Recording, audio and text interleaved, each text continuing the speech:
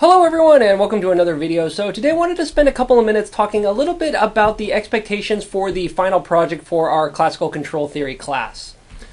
So let me bring up this document. So this should be on the website and will help everyone understand what we're doing. And really for the final project, this is really a little bit of a choose your own adventure and just investigate something that you think is interesting and somewhat related to something that we talked about related to controls or dynamics this quarter.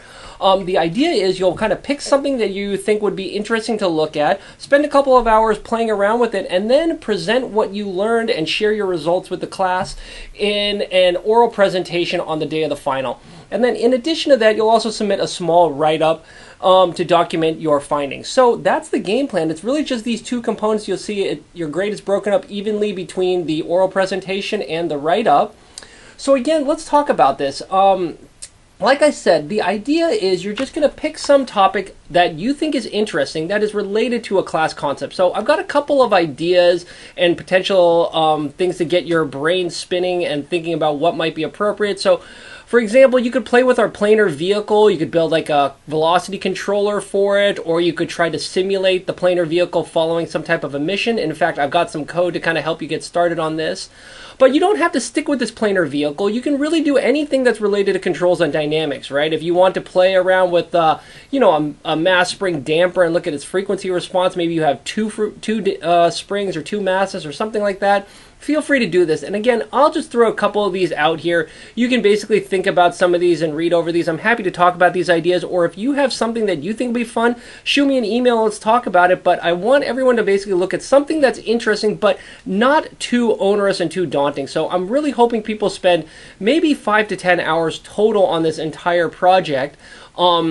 And that includes getting ready for your, putting slides together and writing up your report. So really, this is not designed to be a thesis or anything like that. It's really designed to be, you find one little thing that you think is fun, run a couple of simulations, and then share your results. So let's talk about that.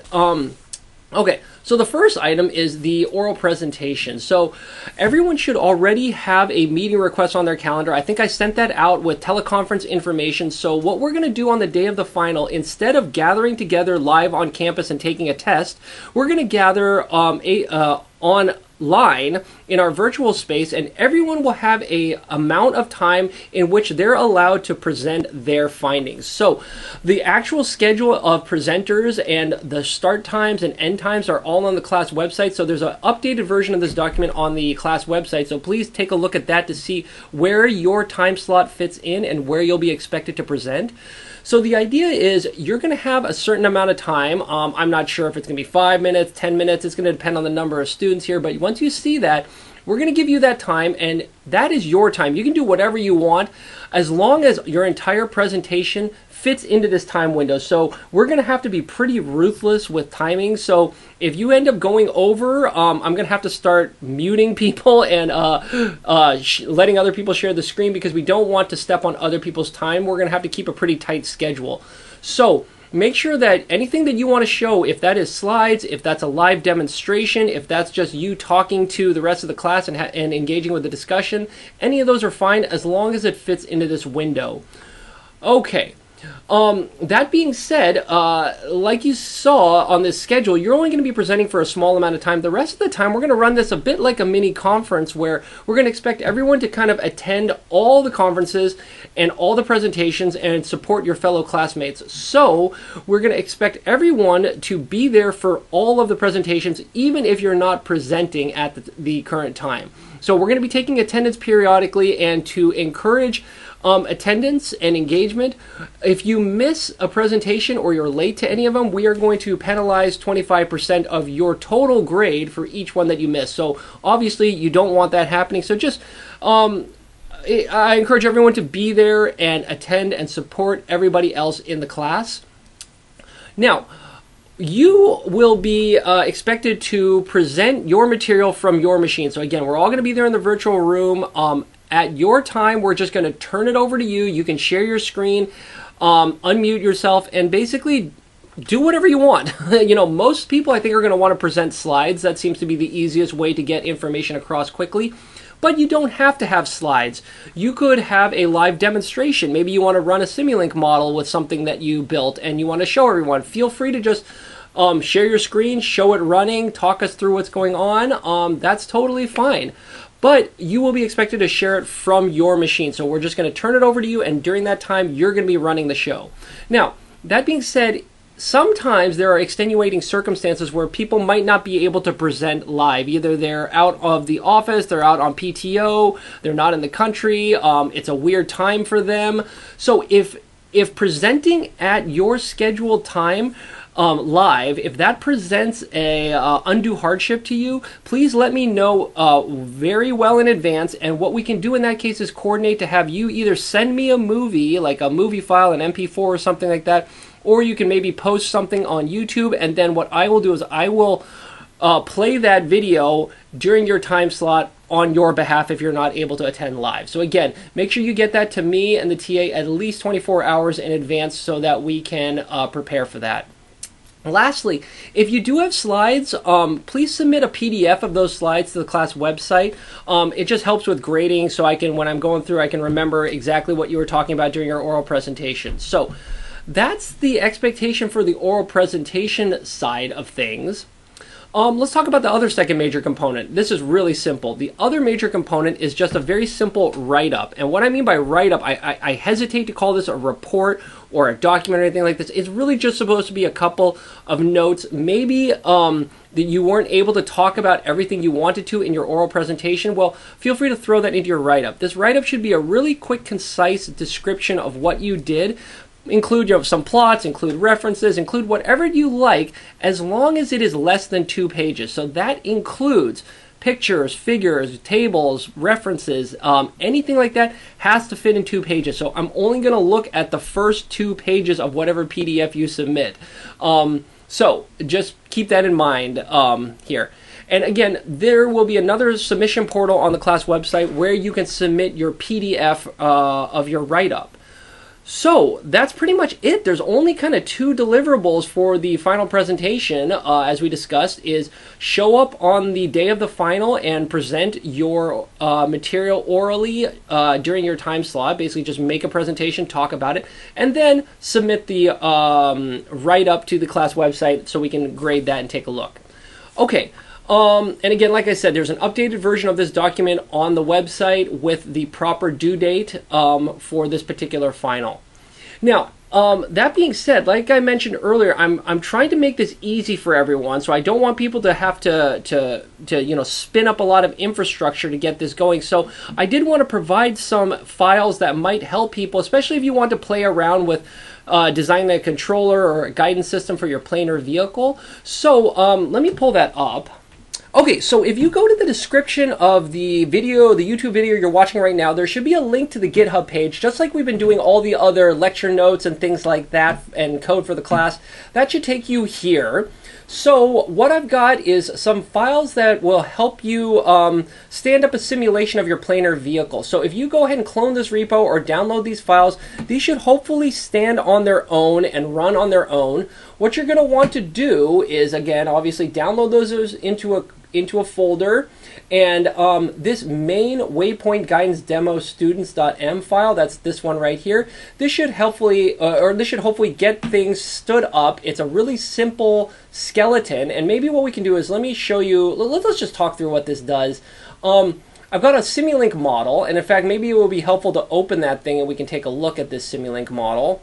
So what this does is, I don't have a plant model, right? You should have already made your plant model. Remember back in homework 6 and homework 7, we made a plant model of our planar vehicle. So you should hopefully be able to delete this and drop in your planar model and have this thing work. All I'm doing right now is I'm just generating some dummy states of position and orientation.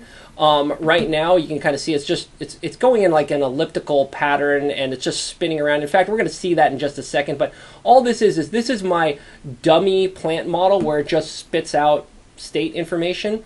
And then what I've got is like we talked about earlier, we've got an inner loop controller where you can use the axial thrust or the U1 control to kind of control the velocity, and then you can use the moment controller to control the angle. So again, these, if you open these up, right, these are also blank. You're free to drop in your own controller, right? We talked about these in various homeworks of how to build these controllers. So you could drop in a controller here if you'd like, and then you can drop in another controller here if you like, and then play around with it. And then what I did on top of this is I tried to add a couple of bells and whistles that might be interesting. So I added in addition a guidance loop on this. So now what you're able to do is try to define a flight path or a series of waypoints, and hopefully the vehicle will try to track towards those waypoints. So again, I'll let you dig into this if you're interested in what it's doing, but all it's doing is basically it's managing a flight route. So you define a flight route, which is a series of waypoints, and this system should just keep track of when you hit a waypoint, trigger it to the next waypoint, and etc., etc. So again, I won't go into too much detail about this, but what I will show is one more component of this model that might be interesting and helpful is that I've got a visualization package stood up down here using Simulink 3D animation. So what this does is if, in fact, when you open the model, it should open up the Simulink 3D animation. But if it doesn't on your machine, what you can do is click on this little arrow to look underneath the mask, or you can right click on this block. Come on, there we go. Say mask, look under mask. That'll do the same thing. You'll come to here and there's this VR sync block here. If you double click on that, that should open up the virtual environment right here. So all I've done is I've just got a little simulation of a vehicle, like your planar vehicle. And what we're going to do is we're going to drive this simulation using the Simulink states. So let's take a look at the script, and hopefully you'll see all this thing in action in just a second. But what this does is it sets up all the parameters of your model. It defines what the flight route or the series of waypoints looks like, and then it plots it for you. So in fact, let me put a breakpoint right here, right before we run the simulation, just so you can see what's going on. So this pulls this guy up, right? And again, I've got a couple of examples of how to set up. So in this case, I set up a figure 8 pattern. So you can see here's waypoint 1, 2, 3, 4, 5, 6. So this thing just goes in a figure 8. If you want to see it going in a counterclockwise box or a clockwise box, just comment out the appropriate section of code, right? And that should hopefully set up your flight route. So all this is doing is we basically initialized all the variables and all of the data structures needed to run this sim. So what we're now going to do is run the simulation. Again, let me put a breakpoint right here, and before I hit this and hit go, let me come back to the Simulink model and again open up that Simulink 3D animation window like this. Let me put this over here, and let me see if I can do this quickly. Oh, in fact, you know what I could probably do? I bet I can probably dock that. Give me a second here. I don't know if I can dock this. Sometimes it's, oh yeah, I bet it'll let us. There we go. Okay, so let's dock that there. Let's just continue. So now we're going to run this, and you should see this initial. There it goes, right? So these dummy states, I'm just spinning this thing around in kind of an elliptical pattern here. Obviously, your system will hopefully look better once you drop in your actual systems. But then after that, I've just got a bunch of plotting that will just hopefully plot the trajectory of the vehicle, plot how close you are to the next waypoint, all that kind of stuff. So again, this is something that I hope will help get people started so you can just drop in your functionality as appropriate into this. And then that's one thing you could do for this project is basically, look at designing a control system for this. So I'll give this to everyone. Feel free to use this if you'd like, but you absolutely don't have to use this if you don't want to. If you want to look at something completely different, feel free to do so. Just make sure that you document it appropriately and share it in a way that we can all understand what you did. So again, like I said, don't feel obliged to look at this. I'll just provide this to everyone in case you're interested. Oh, sorry, these plots showed up on my other picture. Maybe I should show that to you. Okay, yeah, like for example here, here's the flight plan that we wanted, but obviously we did not track it. We were just doing some crazy maneuver right here.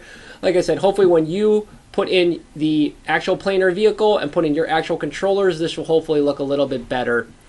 Okay, so that being said, I think that is probably a good spot to leave it. Hopefully that gives everyone an idea on the expectations and the logistics and the mechanics of how we're going to execute this final project. So let me know if you have questions. Otherwise, I look forward to seeing everyone at the final, and we can talk about this in the coming weeks, because I know we do have a couple of weeks before the actual final, but hopefully this gets everyone starting to think about what they might want to do when we get there.